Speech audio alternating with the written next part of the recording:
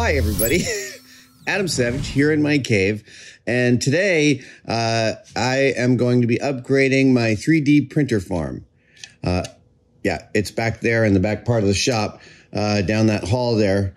And it's got a lot of things that are great about it and a lot of stuff I want to fix. So we're going to head over there and do a lot of little mods on the 3D printers I have set up to make using them more efficient. So this is my printer.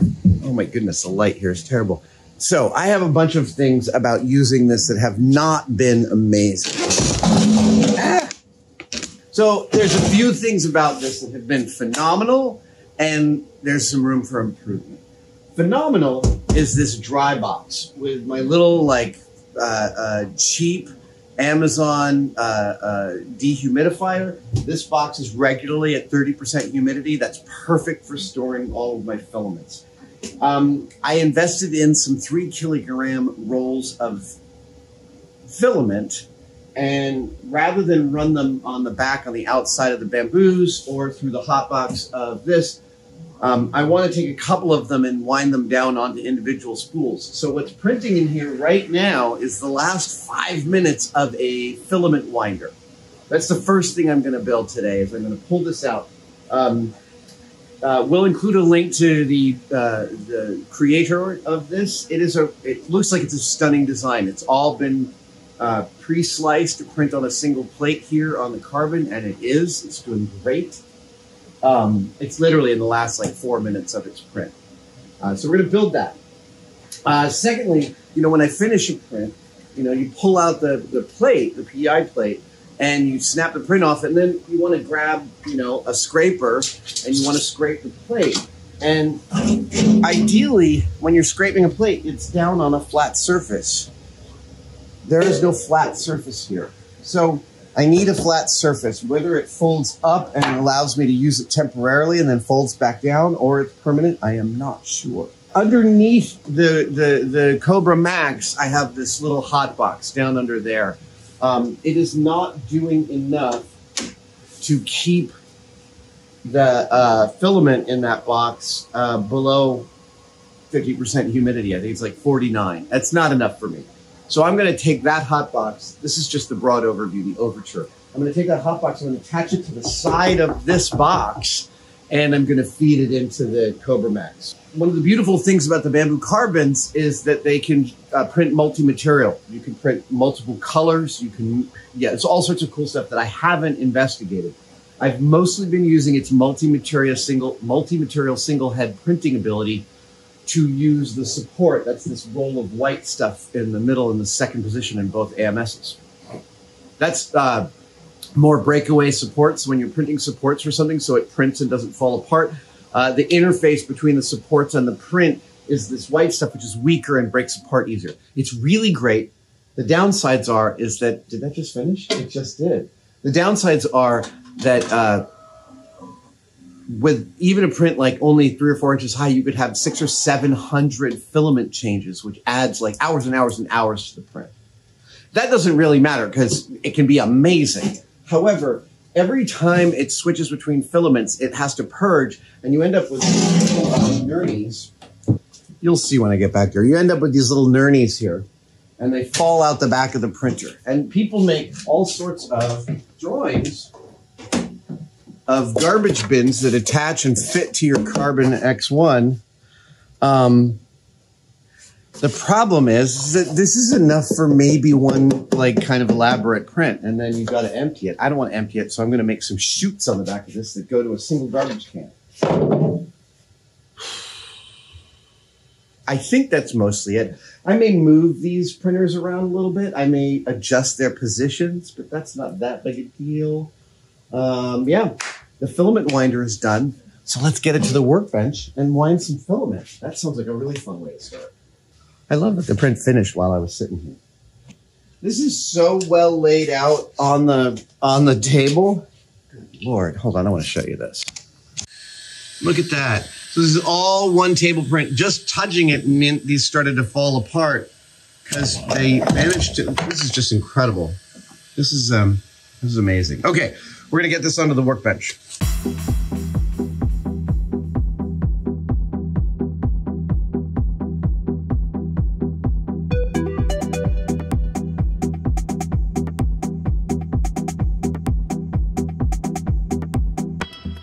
So the problem I had run into is that much of what I'm going to be doing on this filament winder is winding this big 3 kilogram spools. And what I found was the 2 spool grabbers that are supposed to be the axle of the spool are just a little bit too short for this 3 kilogram thing. Now, it's probable that I printed the wrong file. I didn't maybe get quite the right one. That doesn't matter. I modified a dowel so that it fits back in here and into here and allows me, I'll be able to press fit that and extend it by about that much. And that should give me exactly the extra distance I need to connect this from the other side of the 3 kilogram spool. So let's get some glue in there.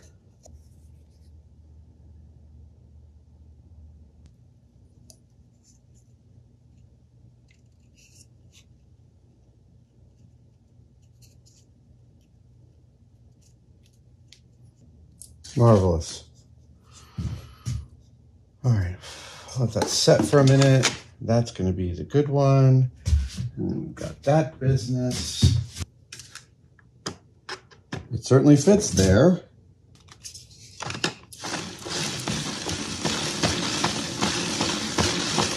Excellent. Okay, so this guy is set. So we do this business. Ta-da!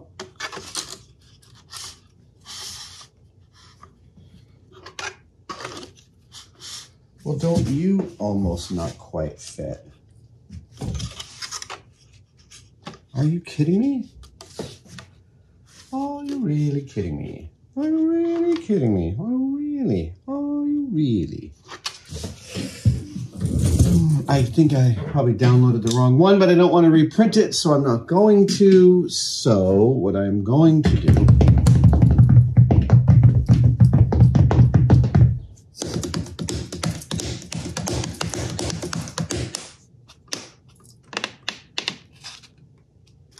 make a mark there, make a mark there, pop this out, pop this out, pop this out.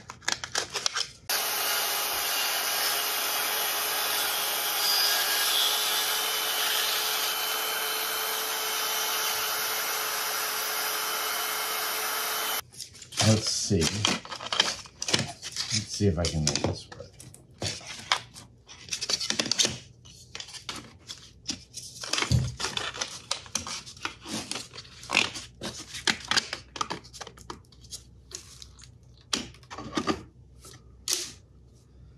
There she blows. That's what I wanted. Yeah, that drags like that, and that drags like that. Happy with that.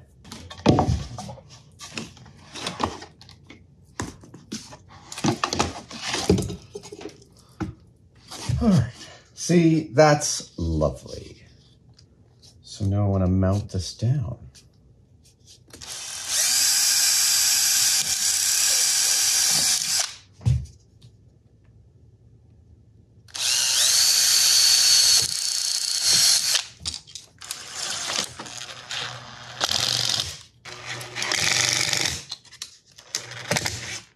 Okay, let's see how it turns. Nice, it turns nicely. I like that.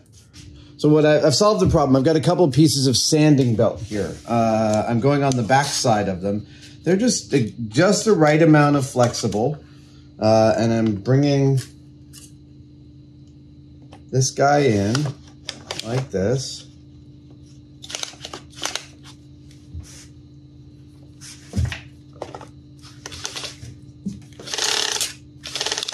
Yep, okay, let's see if that works. We're gonna cut this here. This feeds through here. Okay.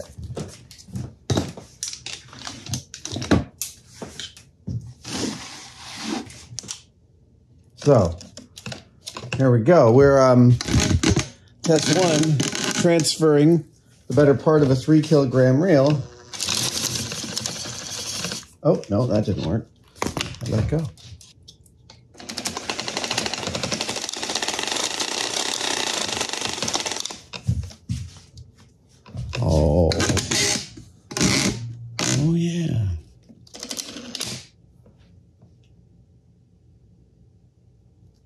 So I think I'm doing this totally wrong. Oh, no more. Are you kidding me? All right, so I just have to pretend I know what I'm doing here.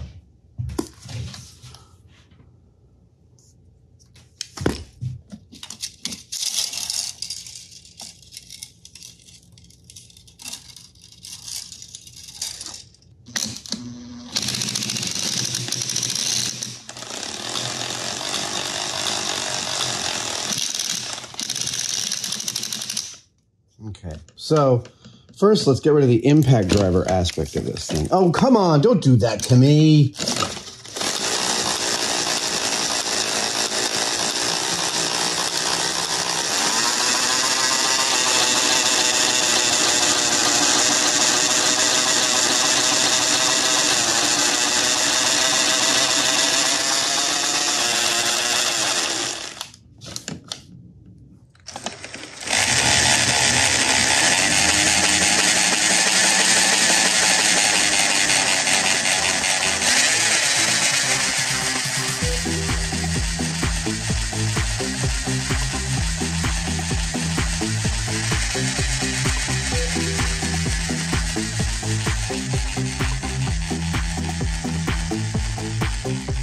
Dude, very cool. Super, super cool.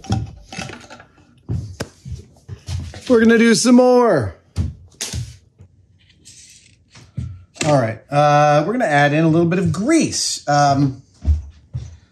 This right here is a food-safe grease that is spec'd out by Bambu for greasing their lead screws. I'm just gonna paint a little bit on some of these gears here. There you go, no you don't.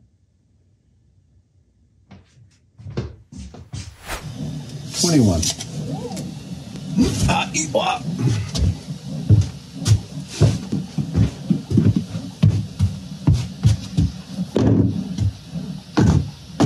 That's going to go there, and both of these will feed in a big funnel down to here.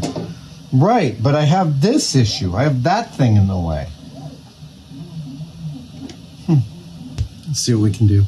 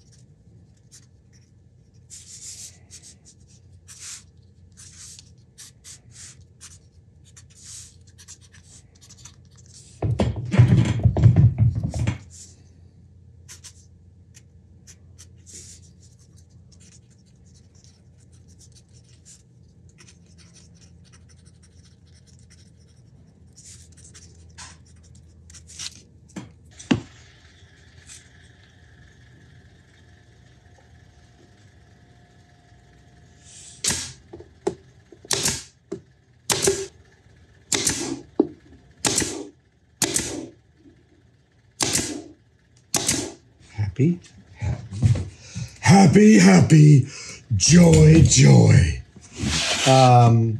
So I want 12 inches by 12 by 21.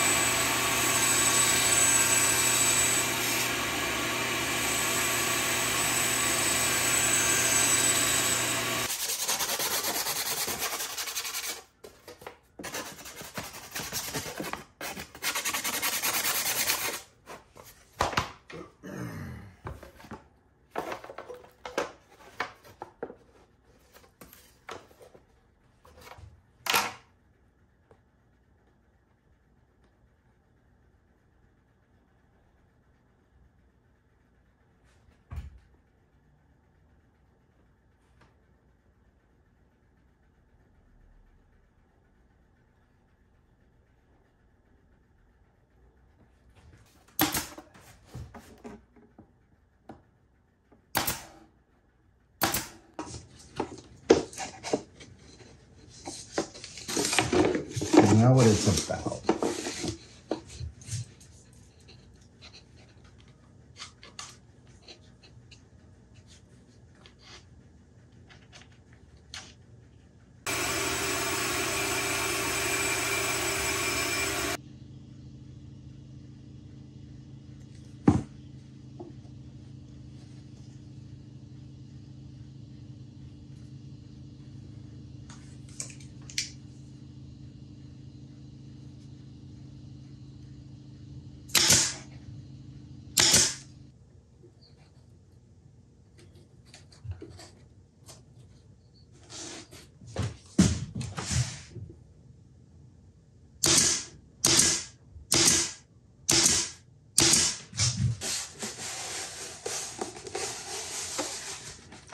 Okay, that's a funnel. That is a funnel. Is it fun? We will see. All right, I've got my spacer. Here's what we did. We added a spacer on the back here with a flange so I could attach it. I could get it going. And, yeah. Okay. Let's see, that definitely doesn't work there. That's got to go down.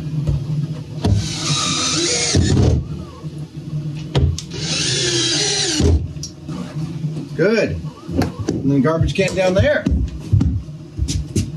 All right, I'm going to do a little tape. Sounds like it's laughing, doesn't it? Okay, there we go. Now that should do what it's supposed to do. See? The purged filament comes out of here, goes down into here, goes down into that garbage can. All I have to do, empty that garbage can. Great. All right. So hopefully we will get to see the purged filament come out of this chute here and work. Hey, look at that! That totally worked. Fabulous. The dry box here is working fantastically. I've got a dry box here for the Anycubic, and it's always about that threshold to entry. I thought putting this back here, I need to switch it out once a week, and that would be not a problem. It is a problem. I don't like getting down on my knees. Getting back up gets harder every year. So I've got a shelf here for this, and it's going to go there, and the dry box is going to live here.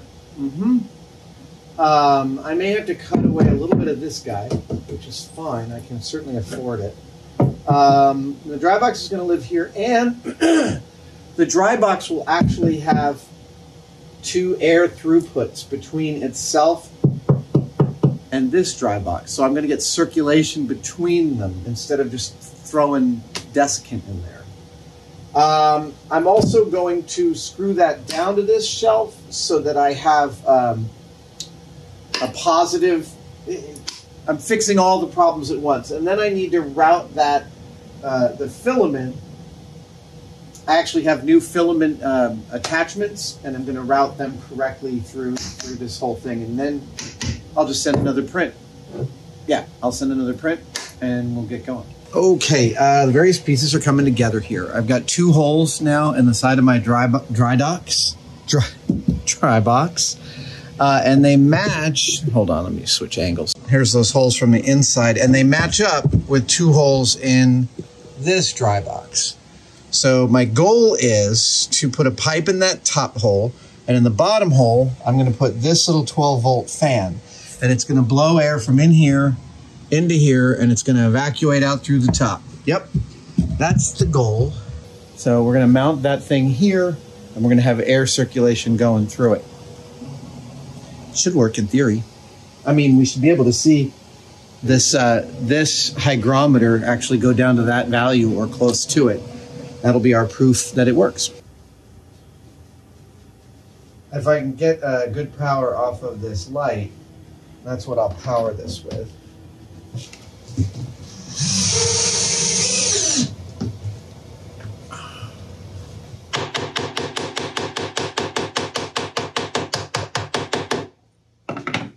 So to feed the filament out of the dry box here up through here, I need a little quick connect thing for my HDPE, my line that goes to this. You'll see when I route it, but I have to drill a hole and actually tap it. So we're going to drill a hole here. An acrylic bit.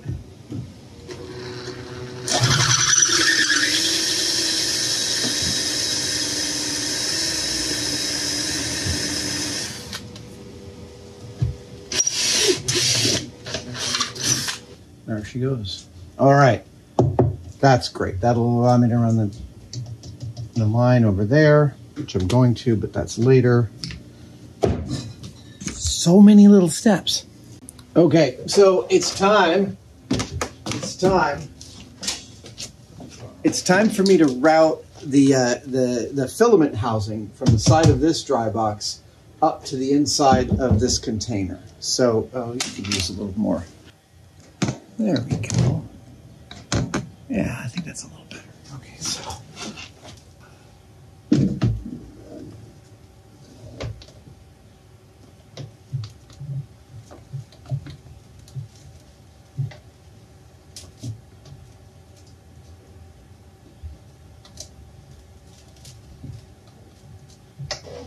All right.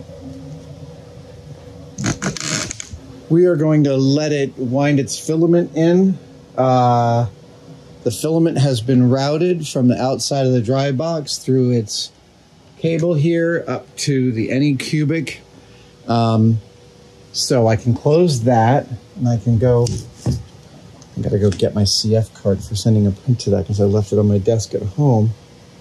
Come on, it's pulling. There it is. Here it is, it's pulling.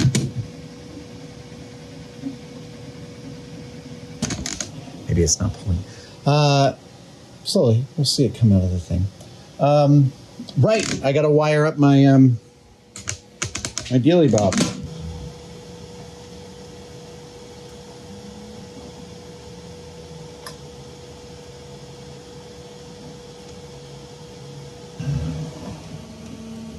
Okay, right side is negative. That's what I thought.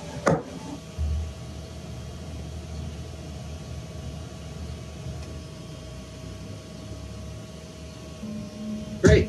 Okay, so now I believe I still have to secure this thing. So now what should be happening is this little fan is actually pushing air in. That is the exhaust that it's coming back out, and hopefully that will lower this from 49% to 36%. Let's give it a shot. In the meantime, I'm going to send a print here. Oh, come now. I've got some Bambu refills here, which I'm going to...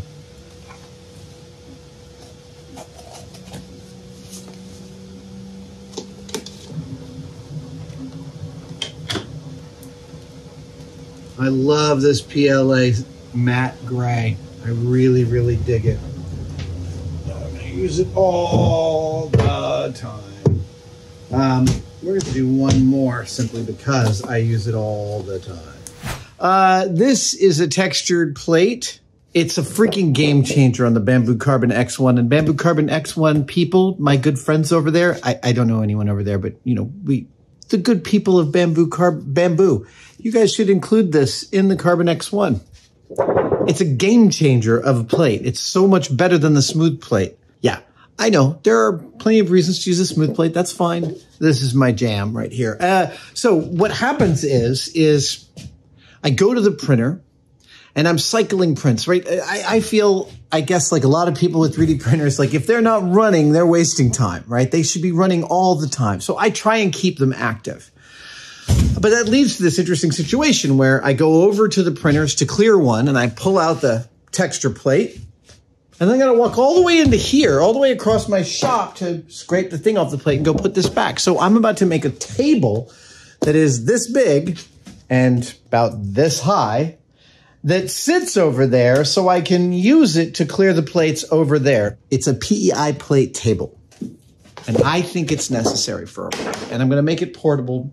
I was thinking about making it like a swing out table, but I don't need to get fancy. Who needs to get fancy? You don't usually need, yeah, anyway. So I'm just going to make a very, very simple table here for this. That's what's happening now. I guess you could watch me make a couple slices on the table saw. Come on.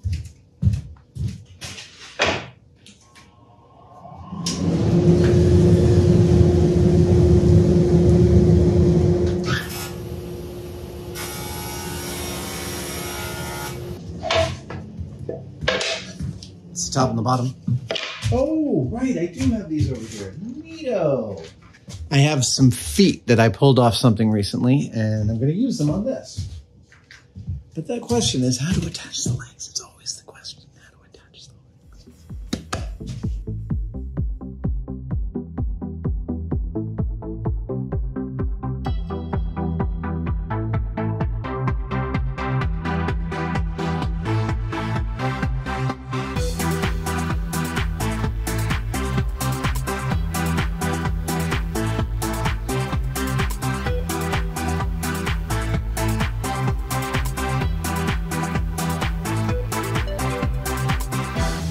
Hey, I think a print is done.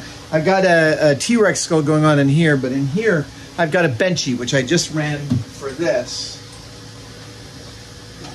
So here I've got the benchy, and I want to clear this table. Now, I can just pop the benchy right off that. That's not a problem. The problem is that the printer runs these calibration strips each time, and it helps, I realized, it would help if I had a table with which to clear that stuff. And there we go. Now I can put this over here.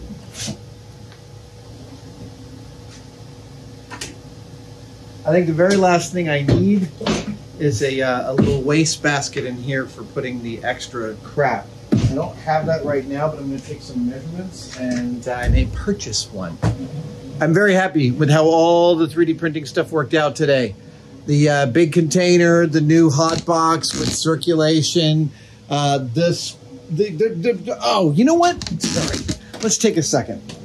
I want to talk about this spindle spool winder as like, I want to talk about this spindle spool winder as like the very best of the internet. This was designed by someone who had built one and it was finicky, and they wanted to make a foolproof one. So all you need to make this run are 14 skateboard bearings. Most makers have a few of those lying around. 14 skateboard bearings, everything is press fit. It all prints on a single PEI plate, and it is so well set up I didn't have any trouble at all. I mean, it took a while, it was like a 20-hour print, but this is beautiful. This allowed me to do so much consolidation. I'm super, super happy with this. I have really been able to increase my efficiency in this new layout. I have less cleaning to do back behind the thing. I've got a hot box who's, yeah, we're now at 39%. We're getting closer.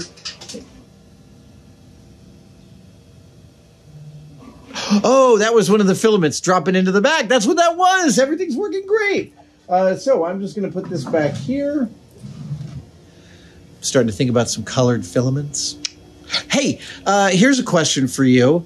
If I wanted to make some like anodized aluminum parts, who's got the best red and blue metallic PLA or printable plastic? I want the I want anodized aluminum. I know it's a tall ask, but like I'm thinking the connectors for a spacesuit in red and blue, shiny. But I'd love your opinions on the best finish, the shiny finish, anodized aluminum equal of PLA. Yeah, give it to me in the comments. Thank you guys for joining me for this. See you guys later. Thank you so much for supporting us by watching this channel. You can support us at an even deeper level by heading over to tested-store.com and picking up one of our tested embroidered baseball caps. We got your normal baseball cap, we got your flex fits, and we got flex fit truckers. And we are just starting to play around with lots of new designs, so check back regularly. Thanks.